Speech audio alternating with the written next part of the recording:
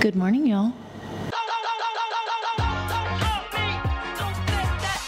Good morning, y'all. Welcome back to my channel. I don't know why sit-down videos make me so nervous. Why am I nervous? Nobody's here. So as you can tell, today I am doing a Q&A. I asked y'all on my Instagram to send in some questions, and you did not disappoint. You sent in a ton of questions, so I'm gonna answer as many as I possibly can. Also, if you wanna be a part of sending in questions, make sure you're following me on Instagram, because that's where I always do my polls and stuff.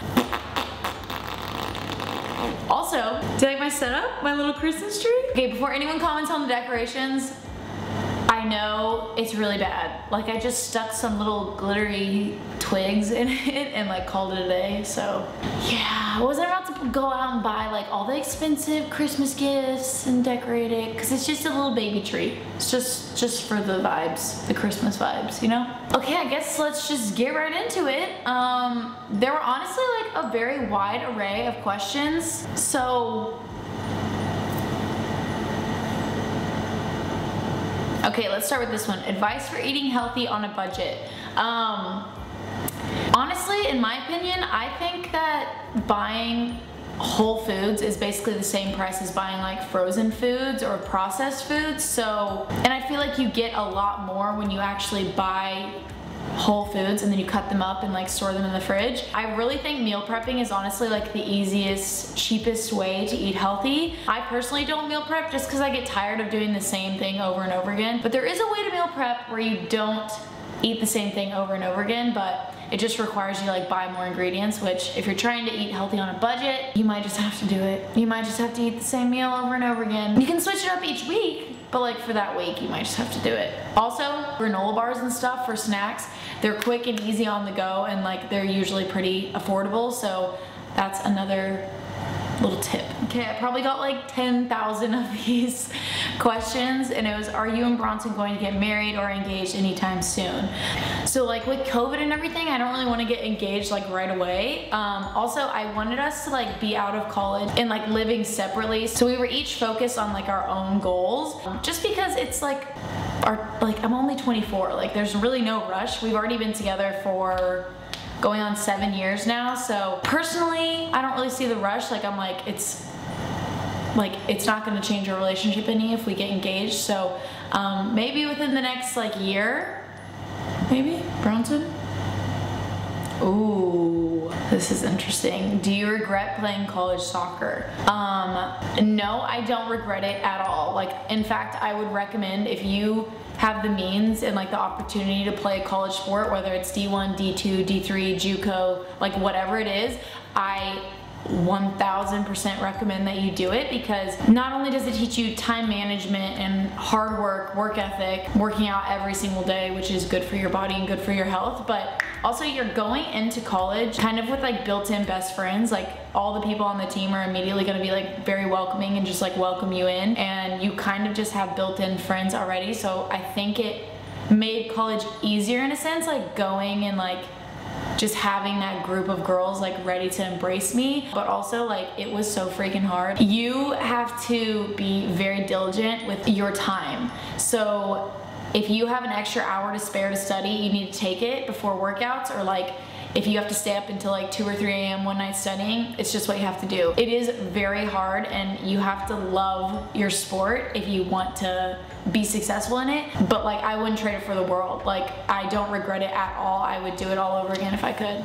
What has been your greatest accomplishment? I guess this far in my life, I guess my greatest accomplishment would be either one, doing 5 years of long distance with Bronson, because that was so freaking hard, even though we were only an hour and a half away, because A&M is super close to Baylor, and I would see him probably every other week, every 3 weeks, because he would come to all of my games. But going from seeing each other every single day in high school, and hanging out literally every single day, and then seeing each other in class and stuff, to then going weeks at a time without seeing him was very, very hard, because he's my best friend. he knows me better than anyone else. Yeah, it was very hard, and we were going on, I think we were starting like 2 years of our relationship when we went to college, so still like really new, like kind of honeymoon phase. So yeah, that was really, really difficult. Or my other greatest accomplishment would be my YouTube channel, just because, I don't know, like it was always in the back of my mind to start a YouTube channel because like I love watching YouTube videos and I love like video editing. I used to take video editing classes in school and I just like loved it, but I never really saw it as like a career. Like I always saw like something in medicine or something in dentistry or something in physical therapy. Like that's always where my mind went, just because I always played sports and I loved science as well. I think just like having the guts to start my YouTube channel and just not really care what other people think or say about it is one of my greatest accomplishments. Oh, also making my ebook. I'm sorry. Okay, so 3 things. Also making my ebook, because that was so hard and I did that 100% on my own. Just literally didn't even know what I was doing. I was like, I think that I can make something cool. Let's see if it works, kind of deal. So I'm very proud of myself for that. Do you have any projects you're working on? Yes, I do. I currently have 2 projects I am working on. The first one is with Bronson, and we are starting a business. That's all I can really tell you right now, because it's still like, we're kind of like in the middle right now. In like the frustrating part, that's where we're at right now. So yes, that's all I can really tell you, but it's going to be very exciting.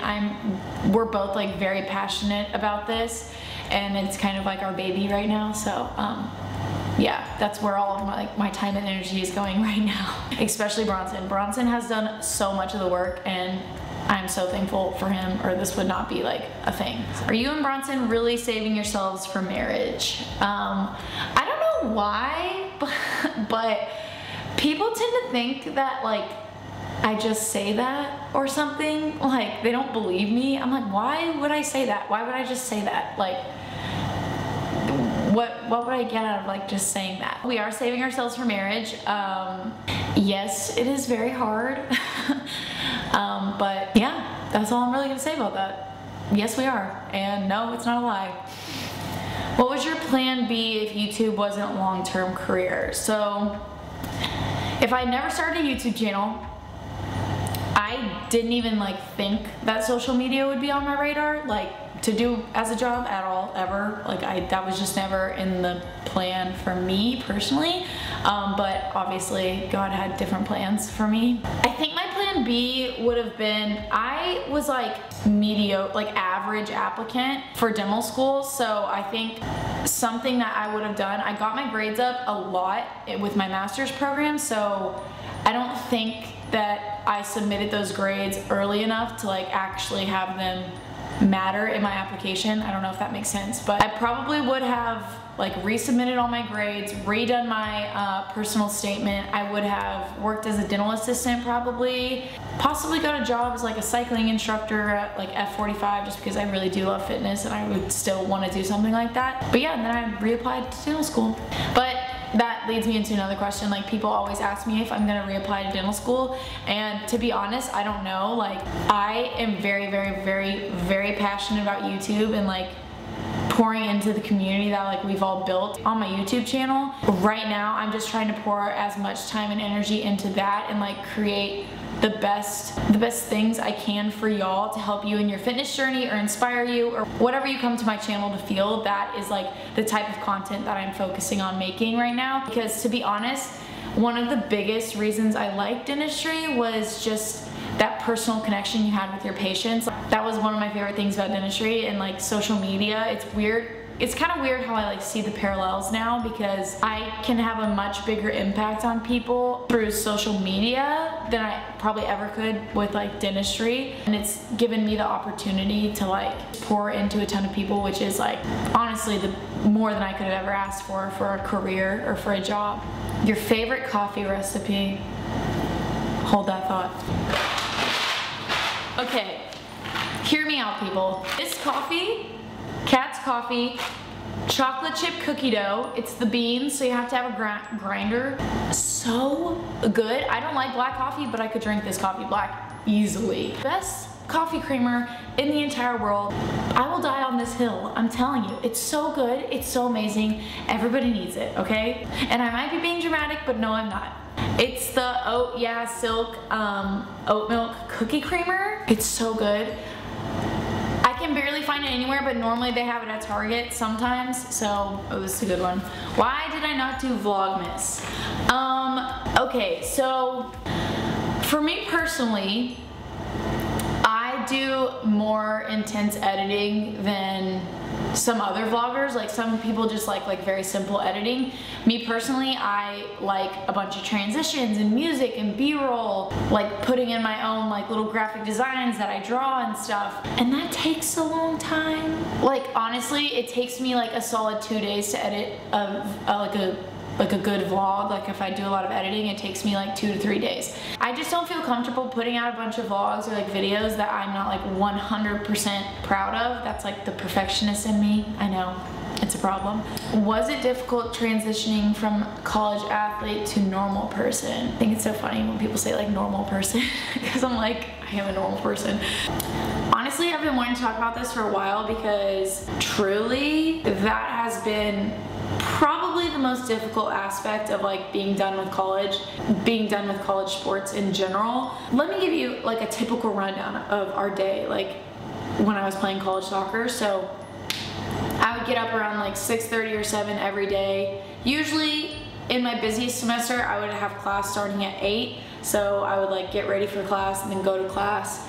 And I would have class until, sometimes I would have class until like 2:15, like literally all day long in my busiest semester. And then we always had practice at 3:30, and then I think like 3 days a week we would have lift after that. So on our longest days, we wouldn't get done until like 7:30 usually. And then we would go straight to the bank to eat, and me and Reagan specifically, we had very hard majors, so we would try and eat like in like 5 seconds, so usually like 30 minutes, and we'd go home and we'd take a shower, and then we'd have to like race to the library. And I remember one semester we were in anatomy.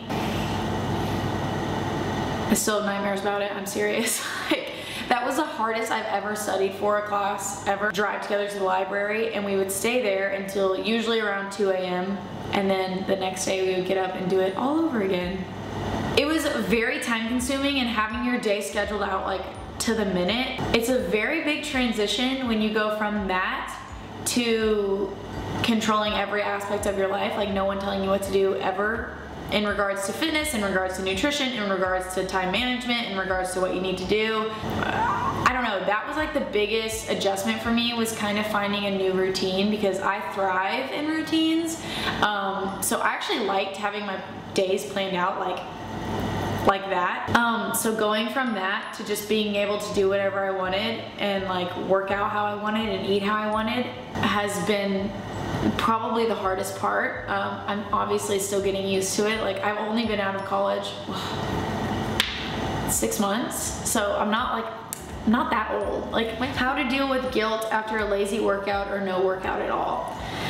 I feel like I struggle with this a lot as well. It's so hard because it takes a lot of like self-awareness to know whether or not you're feeling really tired and worn down, you like really need a rest day, or if you're just like being lazy and don't want to go and would rather like sit on the couch and watch TV. It's very hard for me to like tell the difference between those sometimes. For like the guilt after, I feel like I just tell myself, you know what, tomorrow's a new day, you can start over, you can start fresh, you can get a hard workout in.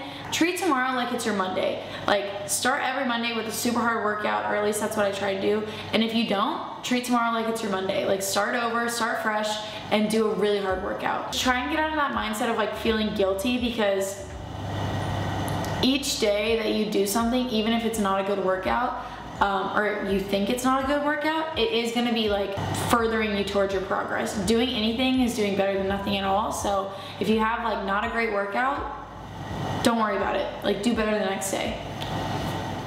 So you should do it with your manly voice. Say something like, I don't know. You can Wait, so we're wrapping it up? Yeah, we're wrapping it up. So that's all the questions I have today. Okay, y'all, that's all I have for today. Answered your questions and had a great time. Ew! Anyways, see y'all. Bye. Don't forget to like and subscribe.